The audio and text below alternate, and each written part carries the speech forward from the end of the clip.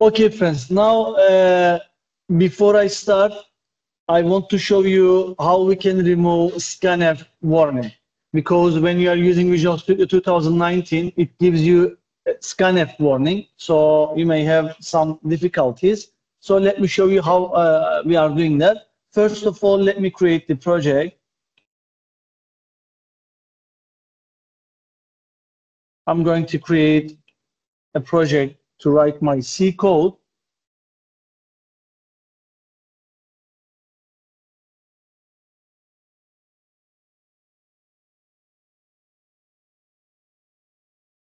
Okay, my project is created. Then I'm going to add my source file. So here I will choose C++ file. Okay, now I am ready. Let's say that I said include stdio.h.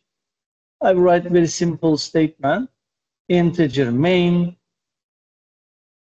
And here I have a variable integer a, and I want to read a value from the user for my variable. So here I will say scanf %t address of a. Okay. Now this is very simple program. Okay, we are reading a value for a, and let's put printf after we read the value. After read the value, we'll display it. So I will say %t \n. You can put one more \n here and say a. Okay. I am reading a value and then I'm displaying the value on the screen. When I run the project, so you will see that we have build errors.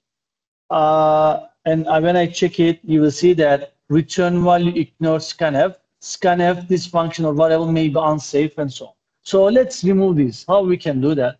If you are using Visual Studio 2019, you will need to do these steps.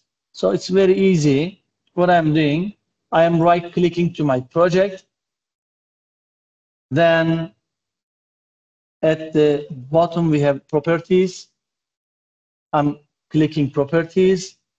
And here we have C++, expand that menu.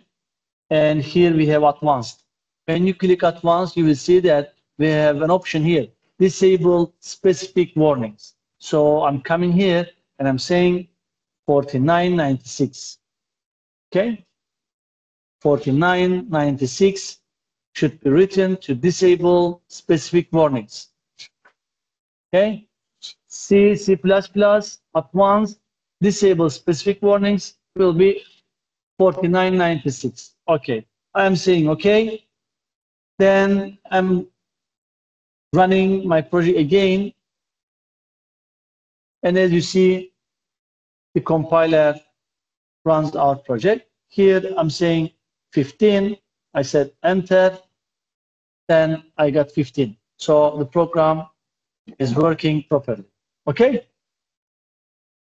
This is how we can use scanf in our C programs under Visual Studio 2019 without any problem.